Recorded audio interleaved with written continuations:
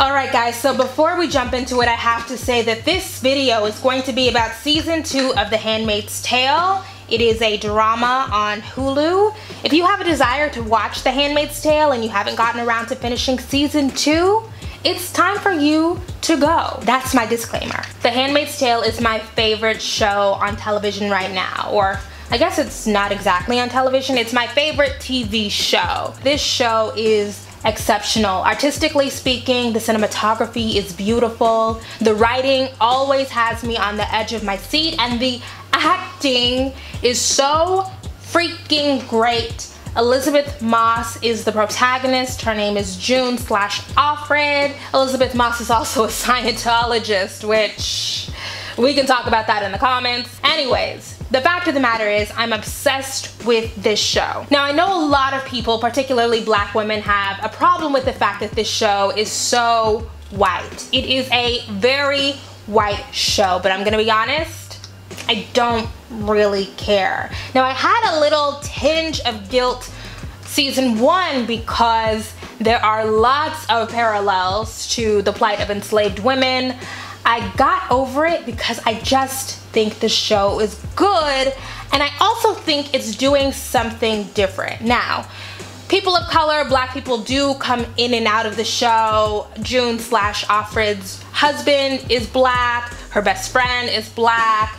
There are some really actually impactful cameos by actors of color and black folks throughout season 1 and season 2. But yeah, this is a very white show. It's based on a book published by Margaret Atwood in 1985. I'm gonna be honest with ya, I've never read it. This show is about a fundamentalist Christian nation called Gilead.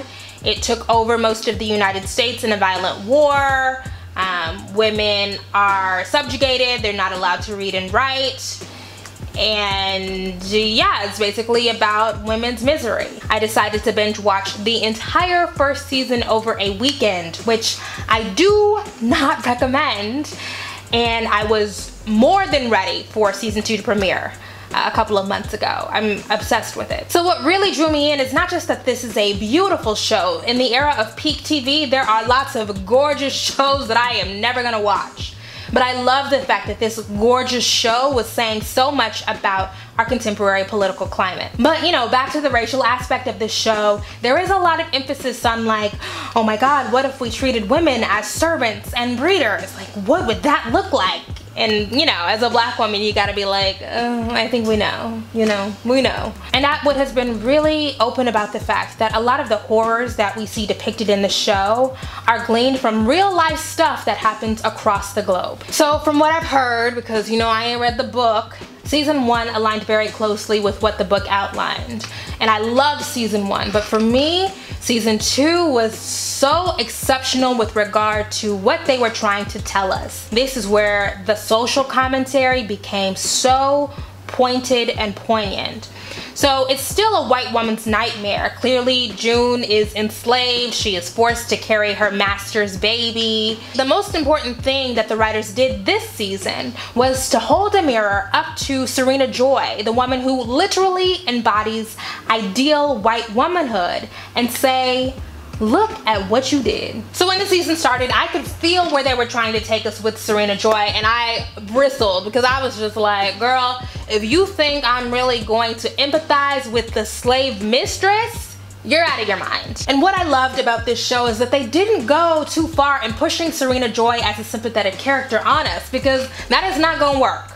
What it did do for us is elucidate what the stakes are for Serena Joy. So let's dig into Serena Joy Waterford as white feminism in 2018. So we learned in season 1 that Serena Joy used to be a far-right activist. You won't be silent!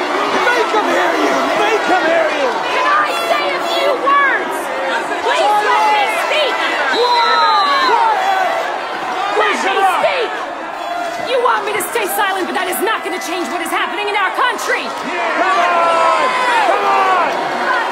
You're spoiled! You're privileged, and you're living in an academic bubble! All of you! Quiet, let us speak! The rate of healthy births has dropped 61% in the last 12 months! That is exactly the problem that we need to focus on right now. The future and the future of mankind depends on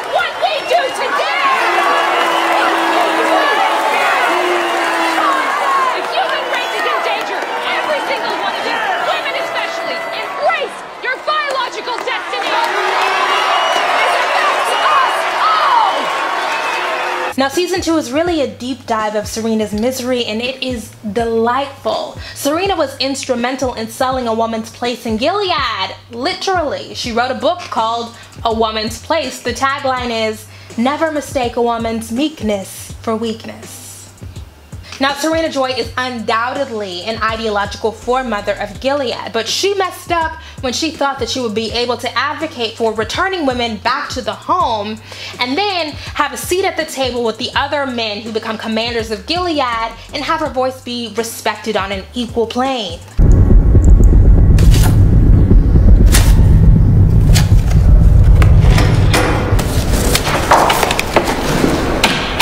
They won't let you speak.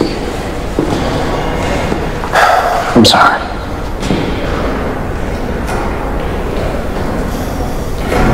It is what it is.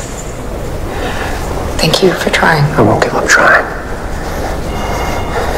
You should be a part of these decisions. I'm going to keep telling them that. No, don't. We need to work together now, not argue amongst ourselves.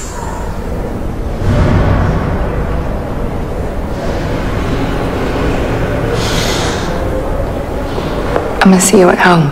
Now, despite being sidelined, in season 1, Serena continues to be a public advocate for Gilead as this idyllic nation. Never mistake a woman's meekness for weakness.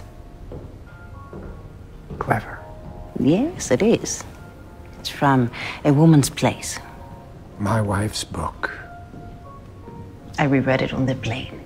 Such a thoughtful argument for domestic feminism, as it was called. Thank you. That's very kind. I heard you speak once at a rally. Before the war, you were very passionate. Women were abandoning their families and we needed to make a change. We were running out of time. You were arrested for inciting to riot, if I recall. I had a temper in those days. Back then, did you ever imagine a society like this? A society that has reduced its carbon emissions by 78% in 3 years. A society in which women can no longer read your book. Or anything else.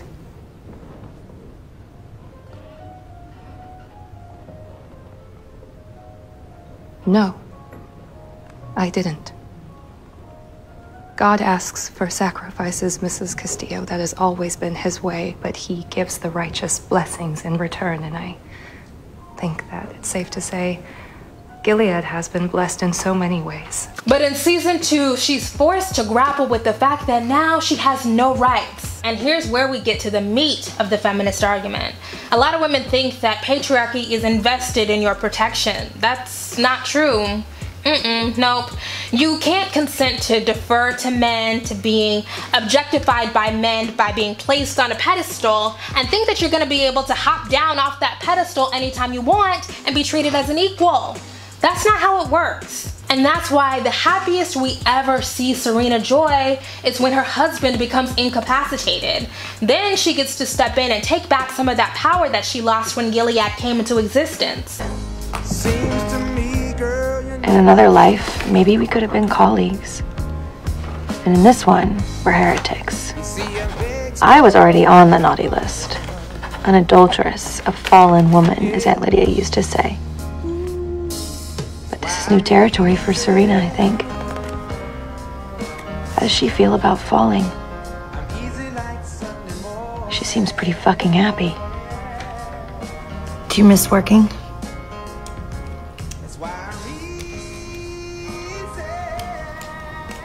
It's a small sacrifice to make to be welcomed back into God's grace.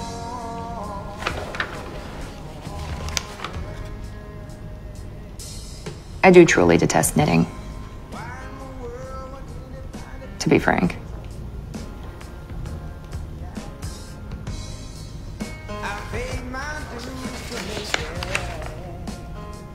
You're really a good writer. Thank you. She got to read and write and make decisions with Alfred's help. It was like a little Christian fundamentalist 9 to 5. Those episodes where Fred is gone is the freest that we have ever seen women in Gilead. But freedom has dire consequences in this world, because just as power seeks more power, Freedom seeks more freedom. And that's why when Fred Waterford comes back, his top priority is restoring order. And chastisement isn't enough. Serena Joy has to be broken. It was unfair for me to burden you with so much responsibility. Now we must make amends. Amends?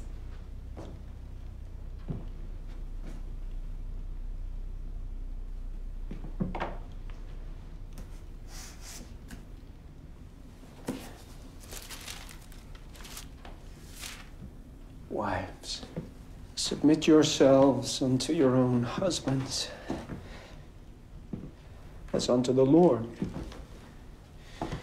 And ye husbands, dwell with them according to knowledge,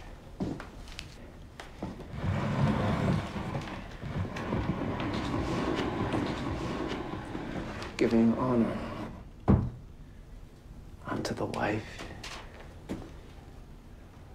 as unto the weaker vessel. Fred, please. But if we confess our sins, he is faithful and just to forgive us.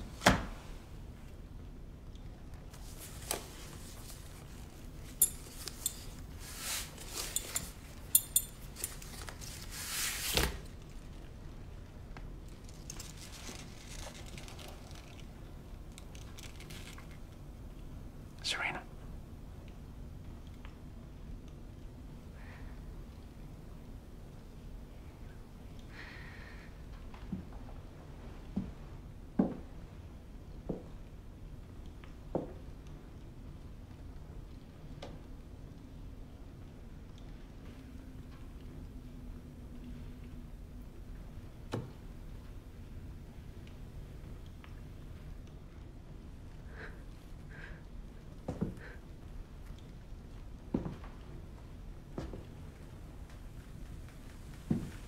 Forgive me, darling.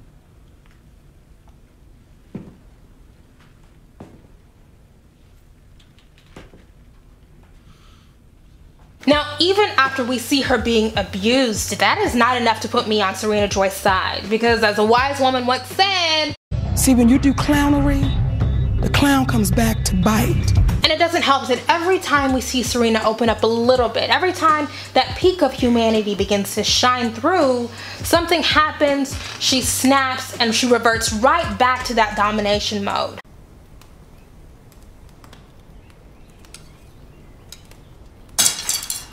No. No, you are a married woman of faith. The handmaid will do it.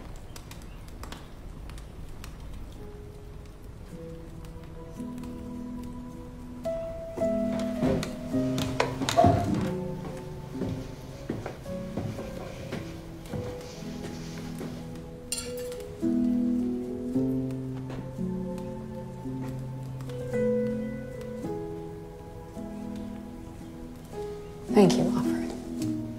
You're welcome, Miss Waterford. Now you try. Don't you want to run a household of your own one day? And that's the thing about living in a society where there is so much violence. Violence becomes the primary way for humans to relate to each other. And I loved how this season emphasizes how violence corrodes interpersonal relationships. When we look back at the early days of Fred and Serena's marriage, or the earlier days, we see that they seemed like a really happy and healthy married couple. They were passionate, they had sex, they listened to each other, they supported one another. You know, Fred seemed to genuinely engage with Serena's ideas and be an advocate for her. That is gone.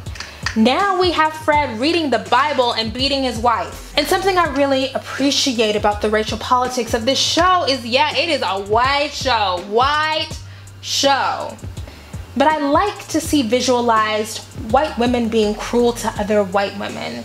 It really demonstrates for us how quickly and willingly white women will throw other white women away to maintain their social status. Ain't no racial solidarity here. Now, after all of that, I saw exactly where the writers were going and I was all in.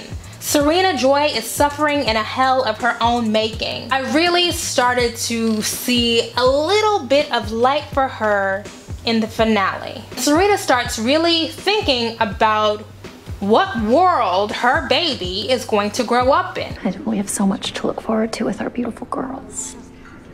Yes, we do. Do you worry about that? About what? Their future?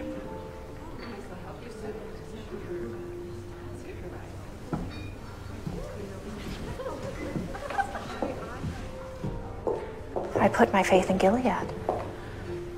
Praise be. I suppose all mothers worry. Of course we do. We want to give our children the best life they can have.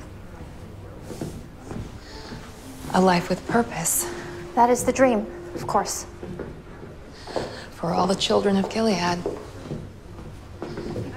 Boys and girls. Yes. Do you think the other women share our concerns? Yes, she had some misgivings before, but now baby Nicole is here and she's looking around like shit. And this is where we have to have a little feminist aside. If your political education is not right, then you think that all feminism is about is women being wild and crazy and being naked if we want and going to work if we want. It's all about me, me, me, what do I want to do? But an equally important part of feminism is the work of world building. What type of world do you want to leave to the generations that come next? After you do the work of imagining, then you have to do the work of building. How are we going to get there? And Serena's little feminist awakening is about what type of world am I leaving for my daughter? And that's when we see the shift. And now, not only is Serena internally challenging Gilead's order, not only is she doing it within the walls of her own home, but now she's making that fight public. How can we help you? Our covenant allows those in good standing to come forward with amendments to be considered by the council. We would like to propose such an amendment. We?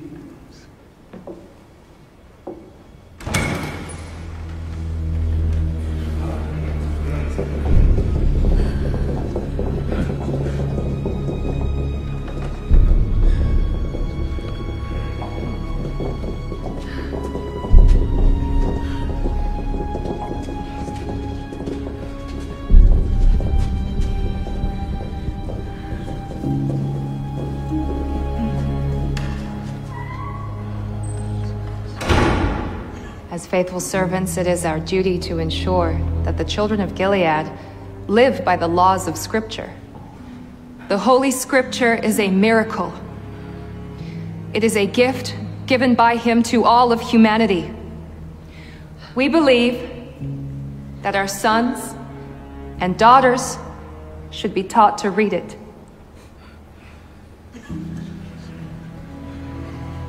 That is a radical proposal, Mrs. Waterford. Offered with the deepest respect. And the love that I have for my daughter, and for all the daughters in Gilead. Thank you. We will certainly discuss the issue seriously.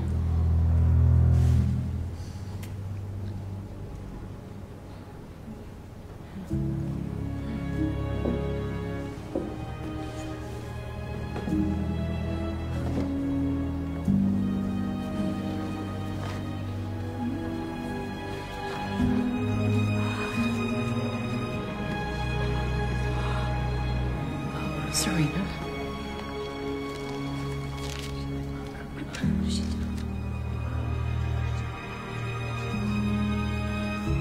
In the beginning was the Word, and the Word was with God. And the Word was God. In Him was life, and life was the light of men. And the light shineth in the darkness.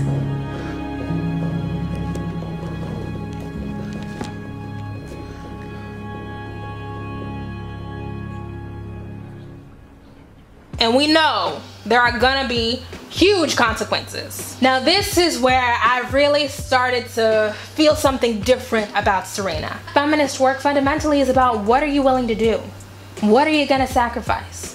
Serena literally got up in front of this male body with these women who abandoned her, broke the law, and sacrificed not only her public reputation, but her pinky, which was shown on the show but will not be shown here because hell no. I did it to set an example for our daughter. So you have.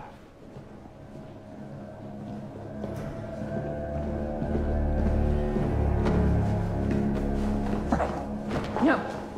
Fred, stop it. Fred, please. Fred, stop.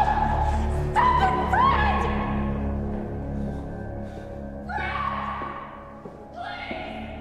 Now, based on her reaction to being dragged away, it feels like she thought she was gonna get out of that punishment somehow, like Fred was gonna come in and save her. Nope, that didn't happen. And that's why I really liked the writing of season 2, because it was a great allegory for where we are in this political moment with some of those domestic feminists. Hell, some of the intersectional feminists. We think that that boomerang is not gonna come right back around for us. And if you think that you're gonna be able to sit on the sidelines and watch other people be maimed and demeaned and raped and killed while you get away scot-free, you're wrong. That's not how it works. That's not how any of this works. Season 2 of Handmaid's Tale, literally from the first scene, was a lot. I really enjoyed it. If you liked it or if you didn't like it, let's talk about all of that in the comments below. This is gonna be another long video. Thanks for sticking with me. Okay guys, thank you so much for watching. Be sure to like, share, and subscribe. If you like this content and want to help us make more of it, sign up to become a patron on our Patreon. There's tons of exclusive content there. Content that will not be posted anywhere else, as well as merch and reading lists. Love to hang out with y'all there and talk. It's a great time. Or make a one-time donation. Links for both of those things are below. Join us for events across the country. Black Girls Gather is always an amazing time. I'm also going to be doing some readings of new unpublished work across the country. If you'd like to hear about those dates in advance, sign up for the email list. That's all I have, you guys. Thanks again for rocking with me. Another long video. See you next time.